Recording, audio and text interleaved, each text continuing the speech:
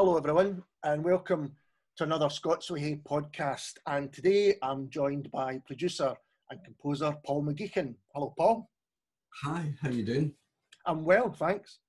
We're going to talk mainly about the new Starless album Earthbound, which is out now, I believe, on Last Night From Glasgow. It's indeed, it came out just the tail end of May there, so yeah. So there's a lot I'd like to discuss with you, Paul, but let's start off with Starless. Could you explain how it came about and how the project, for want of a better word, works? Okay, well, it's kind of been a long process. As I think you know, I was in numerous bands through my career, and then when the last band I was in, Love and Money, or the main band I was in towards the end of my career, when that stopped, I really got into production and engineering, working with other artists, and kind of got out the way of performing and so forth, and writing myself. And then Love and Money reformed for a number of shows. I think it was about 9 years ago, I think. Right. I can't believe it's that long, but and then that kind of got me into, I had to learn to play again. I hadn't played for years. Oh, okay.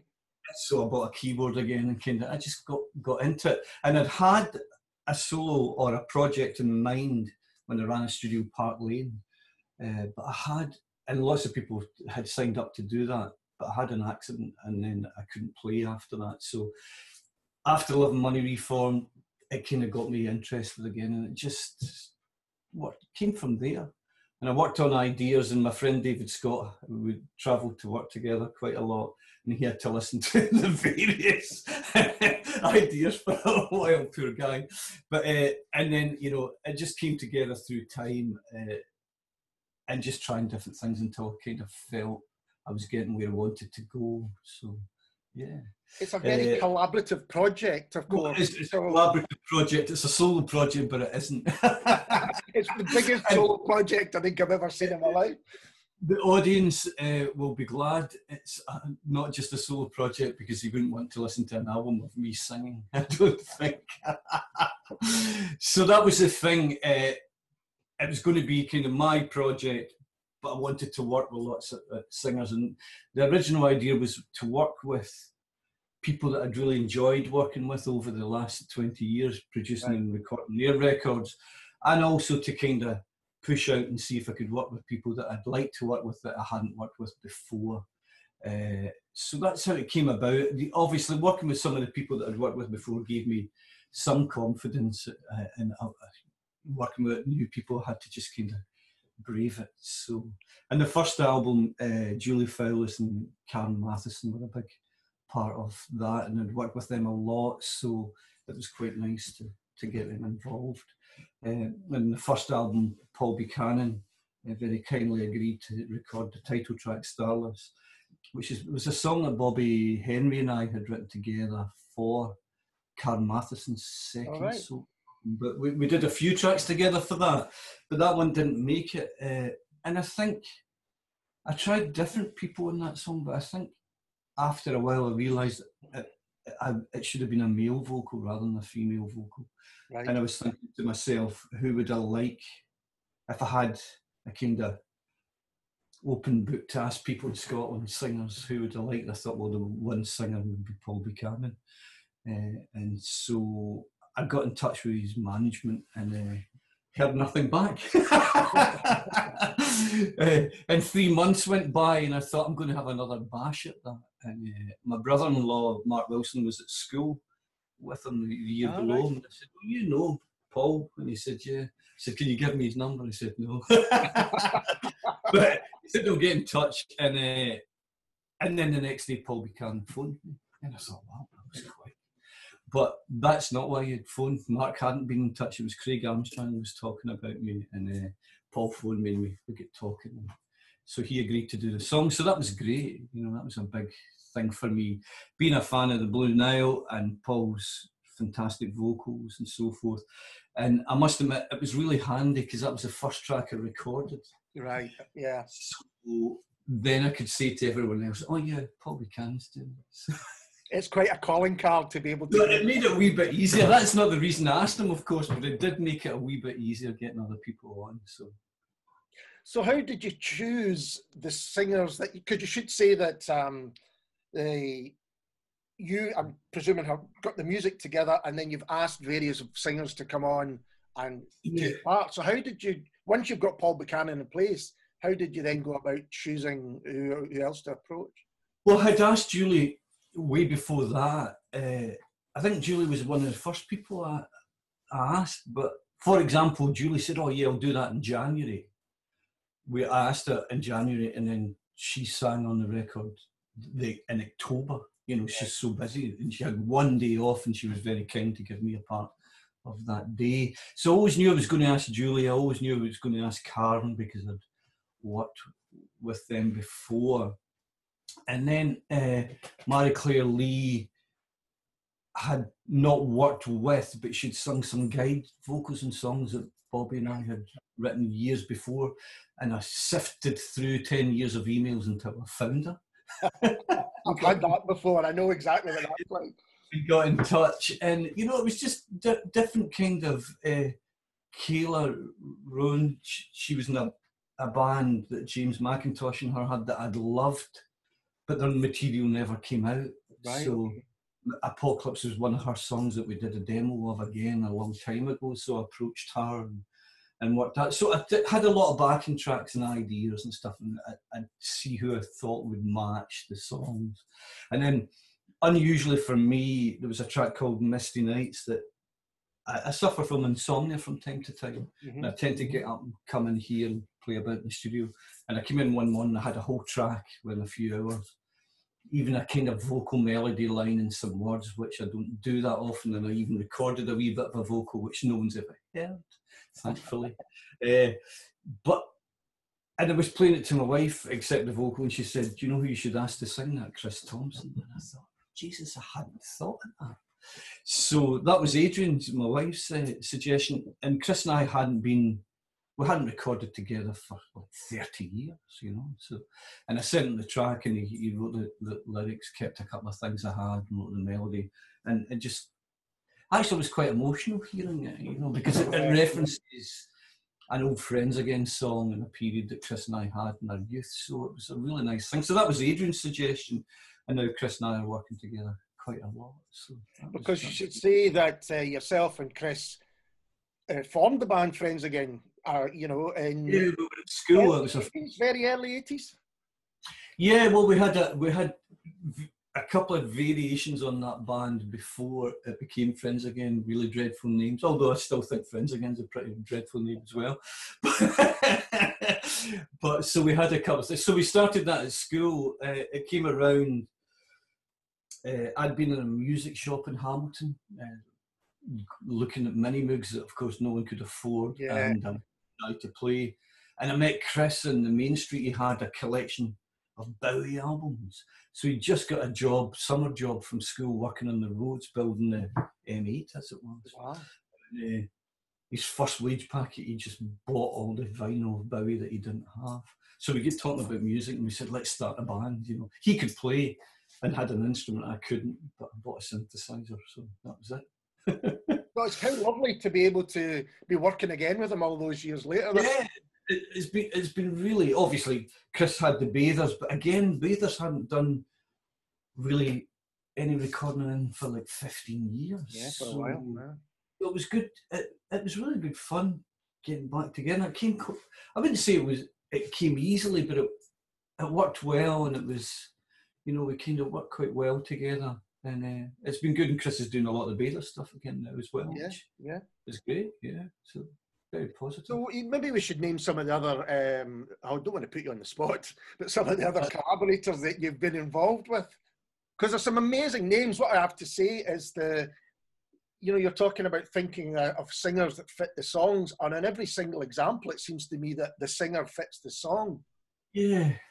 I mean, I thought about that a lot, I think, and I've just sent out some tracks over the last couple of days for the next record to a couple of people, and I'm thinking I've got ideas for tracks. We'll just have to see how they go. But yeah, it was the same with on the new album on Earthbound with Jerry Burns. You know, I sent her two things, and one we ended up not using. She had a wee idea for, and she came over here to the studio And she said, look, I've got this other thing for that track. And then we just did it there and then. It was great. So, and Jerry thought she wasn't going to sing it at first because she thought she hadn't got a song structure like verse, chorus kind of thing. I'm trying to remember what the track's called, Glittering Light. And I said, no, I like it that way. It doesn't need to be. I said, there's enough structures in the record. It's good when there's something that's slightly different. And I think Jerry's got that approach where she'll bring something different, which is it's good, you know. So I'm really pleased with her track. It's one of my favourites at the moment, I think. So. And did you have it in your mind as well that these songs were going to be done live? Because I was lucky enough to see a previous live gig at the Mitchell, which was an amazing night. Thanks. But the you know, everyone you knew could really sing. So was that in the back of your mind that you have to be able to do this live when it comes to it? Well, no, I must admit I hadn't thought of it live at all. Or were you just picking really good singers and it just so happened that that's what picking really good singers and people, really good singers, but people that had a particular character and so forth. Yeah. When you think of it, Paul McGeechan, Karen Matheson, Julie Fowles, you know, it's not a bad start. And then I've got, you know, Graham Skinner on the new record on Earthbound, and I mean, Graham's voice hasn't changed. Yeah, you know, it's superb. You know, and Emma Pollock, of course, that was really exciting for me in this record. Again, I know Emma, not, you know, I don't know her that well. I know her through herself and Paul in the studio, and how that came about. Was it Stuart Cruikshank's event down at the, I can't remember the name of the event, it doesn't matter. But she was performing Rab Noakes, and she was doing this. And I just thought, I hadn't seen her live or anything. I knew her records, and I thought, that was brilliant. So after I went up and said, I'm going to sing my next record. And so I went over to the house and we had a chat and we played through some of the ideas and what the record was about and all that. And she said, yeah. So I just had this idea for a track that's now called Paper, and I sent her over the track. And she didn't do anything for a wee while, and then she sent me about a month later, and she said, I haven't had time to finish it, but this is an idea. And I thought, that's great, I loved it. You know, just her voice was brilliant. And there was something for me that was really, what she'd done, I'd sent her a backing track, and she just sang into a laptop on GarageBand at home. And I thought, I really loved it. So then we worked on the track, rearranged it slightly, went into her studio, Chem 19, and we redid the vocal, which was brilliant, but it was something I really liked about the vocal. She just recorded in her laptop. So on the record, the verse is Emma singing in her kitchen on the laptop, and then the chorus is in the studio. And I used some technology to remove reverbs and stuff like that, but there was just something about the performance and her voice was just amazing. So I was really excited about that. So if people haven't heard this, they might think, well, it's different singers with a... It's a mishmash. No, what I mean is, we're not really getting over how lush it can be, how epic it can be. Let's talk about the production of it, you know, because, you know, there's orchestration on there as well, isn't there? Well, the production's where it came from. So I suppose, you know, in Friends Again, I was a piano player, a keyboard player, Loving Money, that, you know, was keyboard player. But I suppose what got me interested in music, when I was a kid, I just listened to music constantly. But when I became a teenager, what interested me was sound. It wasn't necessarily just the song, you know. I was interested in sounds, and that's what really got me. When I was 15, I wanted to be a record producer and own a studio, but of course that wasn't the way my career went, but that's what I was interested in. So when I came to make these records, that's what the initial idea was about. It was about a producer making a record, and that's, you know, that was my role in it. And as it's developed, I'm becoming, you know, I'm performing more on them and so forth. The first one's a lot of programs, second one's a bit more piano, third one will be some more guitar-based stuff. But it's all really about the production, song production, and the singers. And like in this record, when I broached Stephen Lindsay, I said, look, I've always really loved this song, your song, Breakdown. I wouldn't mind doing a version. He said, oh, who are you going to get to sing it? And I was like, how? He said, so, I was just thinking, I would like to do this. And then we wrote a song together somewhere in the night, and that was great fun to do as well, because he's a really good writer and great voice. So, at first I think Stephen thought, well, that was odd because I've already done that song. I said, yeah, no, but let's try to see what happens. And I think that's one of the things where we are with technology and production now, is you can try things in a home studio like this, and if they don't work, it's no big. Move on to the next thing. That song's a good maybe example of how you're approaching it, because as you say, Stephen had released it on his own album. Right. So how did you think I'm going to, because it's recognisably the same song, and as you said, still singing it. So how did you think I'm going to approach making my imprint on it? Good question. It is the same structure, it's the same voice. It's just the production's slightly different, I think. If anything, I would say, if I had to comment on it myself, I would say it's slightly more poppy in a sense. It's maybe just slightly more immediate. I don't know, but I just love his voice, and it's just something. There was someone else that I had in mind if he didn't want to do it that I would have asked. Mm-hmm. But I just fancied working with him, and I thought that was a really good way of. I first heard Stephen sing at the Sub Club opening, the night the Sub Club in Glasgow opened. Yeah. Love and Money, Stephen Lindsay, and I'm trying to remember Bobsy Mullen's band's name. It's escaped me for a moment. Yeah. But the three of us played, and that was the first time I heard him sing. I thought, what a great voice. And we just, our paths crossed, but we never worked together. So I thought, well, that's a good way of starting, and then see where we go. So, and hopefully we'll do some more work together.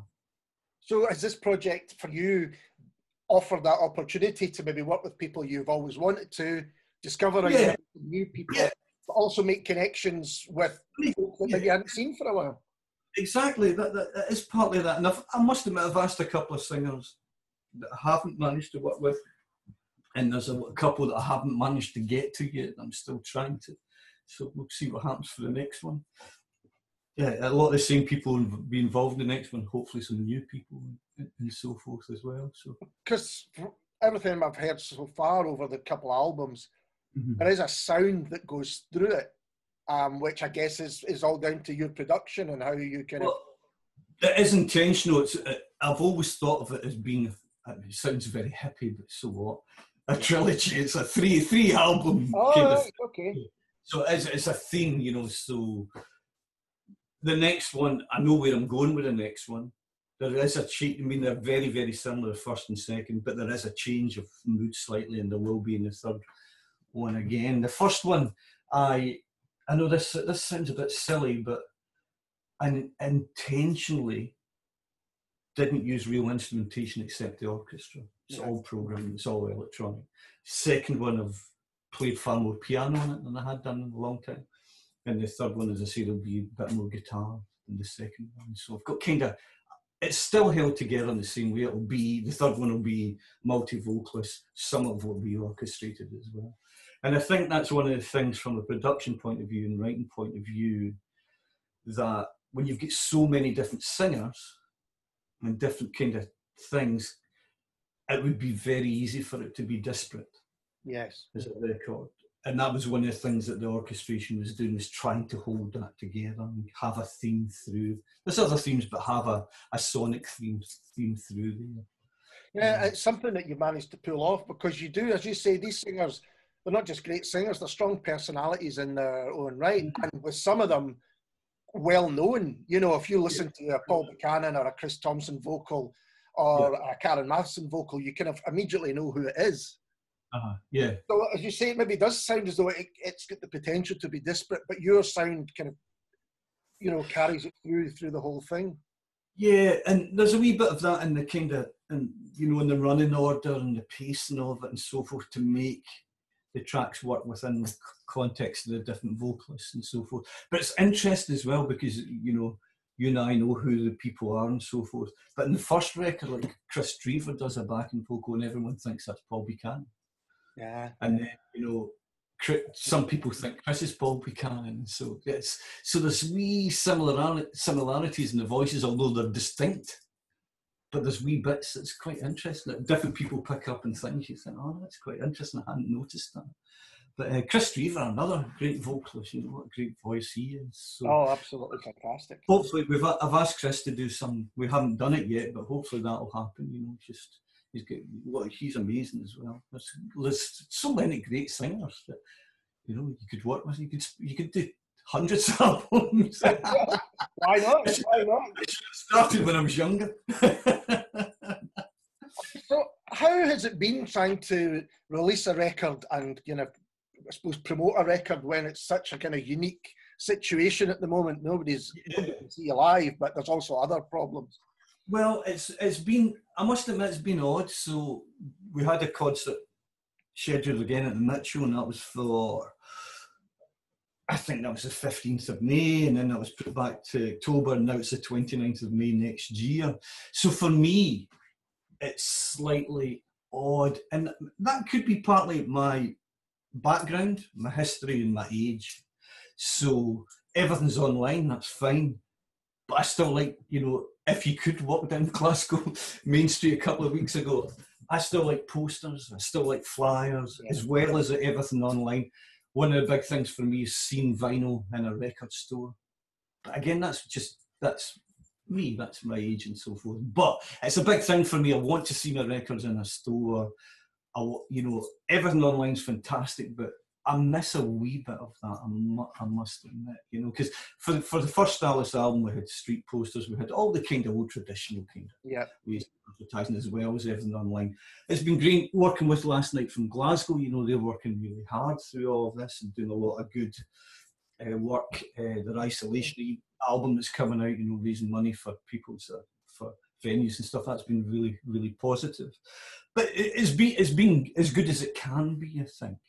But there is this social interaction and meeting people, and like the records being in the store and all that. That hopefully we'll be able to do that when it, you know, we get moving again. But I have missed that a bit, you know. Yeah, because talking about the kind of physical things, both albums, and actually the whole look of the project, you know, the lovely kind of lush black and white posters. I mean, I've got a copy here. See, this lovely gatefold sleeve. Yeah. You know, and it's really stylish, and it's a really beautiful thing. And it sounds that, and I know that's important to Last Night From Glasgow, but even on the previous album, it seemed to be, there was a way that things were going to look as well as sound.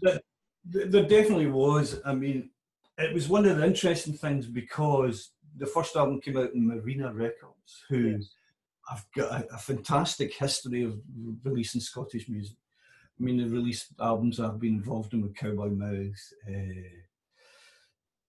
Sugartown, and various other things I've produced as well as performed in. And they've just got a great history, and their artwork's always brilliant, you know, they work really hard. But for the Starless record, I had an idea of how I wanted it to look and everything. So I finished it before I sent it to them. And I thought Marina might not be interested in it because I've already got the artwork, and that's a big thing for them, doing the artwork, to do all the design. But I worked with Kenny Lawson on the album. He did the Scottish designer, lives in London. He did the artwork. And I was introduced to him by a friend, and we got talking on the phone and spoke for about two and a half hours just about music, and had a lot in common. And I told him some ideas, and we went from there. And that worked. His ideas were great for the first album. So I wanted to go back to him for the second album, and I will do for the third as well, and keep those themes going. You know, because there are themes that I just want to keep going through the record. Yeah. So it's been, you know, it's been really nice having someone that's quite dedicated to the design. And, you know, we talked about those kind of classic gatefold sleeves for this one, and, you know, you used to spend hours looking over and still go back and look. You know, that's what I was wanting to try and do. I was talking to my brother about exactly that, about how the importance of having something that you sit down and listened to has now become a really big thing again. Said, yes, the technology changed and you could shuffle and you could skip and you could do all those things. But actually, and you've said how important it was to sequence the songs in a way that was important to you. And really, it almost is the job of the listener to sit down and respect that, I think. Yeah, I think a lot of people are. It's taking the time to listen to a record, you know, and I think a lot of people are doing that. Certainly, with doing the first record, I found it difficult because I thought, well, how does it work in Spotify? How does it work in iTunes? All these things, because it's all segues. If you've heard the first album, you know, it's just one thing. It all joins together. The second one does that as well, and you're just like, well, how do I make that work? But I think you have to make the record and then figure it out from there. Other people can figure it out if they want to play individual tracks. I think that's probably right, yeah. You mentioned...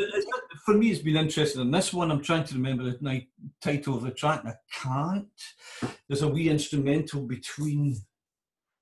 It's at the end of Chase the Devil, I think. It's in Gaelic, is it? Yeah, it's... Angel or something like that. Excuse my pronunciation. It's going to be just, again, it was just going to be the end of that track. And then I thought, I'll put an ident and make it its own track. But it's so short, it doesn't even count as plays on Spotify. You know, there's been a couple of... to think about before. It's just, but I don't, you know, you want it. It's just a wee incidental piece of music that I liked. And that's from a film that James Grant and I did music for that never get used, and it's always a wee thing that I liked, and I just thought, oh, that fits with that piece of music. So sometimes I'm visiting archives things. On the new album, Earthbound, Chris Thompson and I wrote a song called Calvary. I think we wrote it in 1980. Right, wow. The record. So, and it's a track that I always liked, you know, and it's quite geeky. In fact, here we go. Chris, I, and Neil from Friends Again clubbed in our pocket money to build a drum machine in 1980. Right? So it was a kit from an electronics magazine. And we wrote the song around this drum machine. And it came to mind one day. And I thought, I'm going to rework that. And so Chris and I reworked it. Really pleased with how it turned out. So it's been kicking about since 1980. You mentioned films there, and I didn't realise till I did a bit of research that you've worked on a few films, a couple of favourite Scottish films of mine, like American Cousins and The Near Room. How do you approach that as a piece of work? Well, The Near Room was an interesting one because James was friendly with the writer of the film. They played football together. Right. I think James pestered them and said, let me do the score. You know?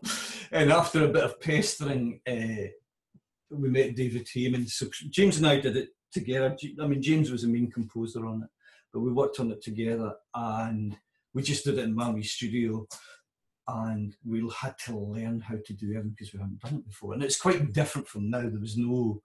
I mean, Pro Tools had just come out, so computer technology was really in its infancy, so we had to learn an awful lot. But we worked on it from script up, so we were involved right from the day that it started. We worked on it for, I think, 3 months or so. So it was a great learning experience. And then, I mean, I wrote a lot of stuff for TV and cooking programs and all sorts of stuff. But yeah, fun. And you mentioned earlier that your musical career, a lot of it was spent in Love and Money. Yes. So how has the music side of things, the business side of things, for want of a better word, has it changed? I mean, it used to be the idea that to be a success you had to leave Scotland, but I don't think you guys really did you? Well, I don't suppose we didn't. We always lived in Scotland, except, you know, when we were working away from home. Yeah. You know, when we were Friends Again, there was always that kind of big thing, oh, we need to go to London. But again, we all lived at home, and you know, you'd live in London for months on end. But Love and Money, it was interesting because we were signed to Phonogram Records. So at that point, Big Country, Love and Money, Texas, then Hipsway, or Hipsway, then Texas, sorry. Bluebells were signed to London, who were another part of Phone. You would be down in the record label in the mid-80s, and it was like being Subclub. You know, it's just like Wet, Wet, Wet, of course. You know, all these bands were signed to the same labels, so it was just like you'd see the guys, you know, in the pub one night and then in the record company the next. So you didn't feel the need because there was an onslaught. And you'll remember yourself at the mid-80s, early 80s, mid-80s in Glasgow, the record companies, the A&R guys left here because they were scared to miss something. And every city has its time, you know, and that was one of Glasgow's times. Glasgow's had other times as well, but certainly that early 80s period, the A&R guys were just here all the time trying to, you know, sign bands. So there was that kind of wee bit of camaraderie that you didn't feel that you were alone, and, you know, so we could work. And then we had Stuart Clumpus managed Love Money halfway through, and he was a good businessman and so forth. So I suppose in that sense we didn't feel the need, you know. Yeah, so if it was one of these periods, it's changing all the time. I mean, it's very different now from what it was then. And, you know, there is that it's interesting because we were talking about it a couple of weeks ago, and we were talking about the Spotify thing and how it's difficult for artists to make income from that. But then I thought about it, and now I've had a very fortunate career in the music industry. I've been very lucky. But I thought about it. I don't think I've ever made a penny from making a record. Right. That's interesting, isn't it? You know, so I can look at Spotify and say, well, I get 0.001 of a pence for a play of a Starless track. I don't know if I've ever had a penny for a Love and Money track. Yeah, that's very interesting. So, you know, and we sold, you know, 250,000 records or whatever. So it's just a different way. And I'm not saying it's a good thing. No. I'm just, you know, I have had a very fortunate career, and it worked in one particular way. Right. I think what it is, it's so difficult for young artists to get a break. Yeah. You know, and I think Love and Money were very fortunate. We had a record company finances for 10 years. That's a long time, you know. So you know, we lived comfortably for 10 years making the records we wanted to make. That is in itself a very fortunate position to get up as a musician and be able to do what you want to do musically without having to do another job or anything like that. That is a very fortunate position to be in. And I think we were very lucky to be part of that time. And, you know, you're sitting in your studio there, and that seems to be something else which has changed, is that there's now the technology for people to make and produce records. I mean, they might not all have a setup like yours, but you know, people can do these things much more easily now. Yes, well, that's it. I mean, technology, well, here we are using Zoom to have this conversation. I mean, that's the thing. For Starless, if I didn't have a home studio, I couldn't do it. Yeah. You know, I do so much in a laptop, I do so much in here, go to record the orchestra where we go. Some of the vocalists will do stuff at home, some will come here, I might go and hire a studio. There's lots of flexibility.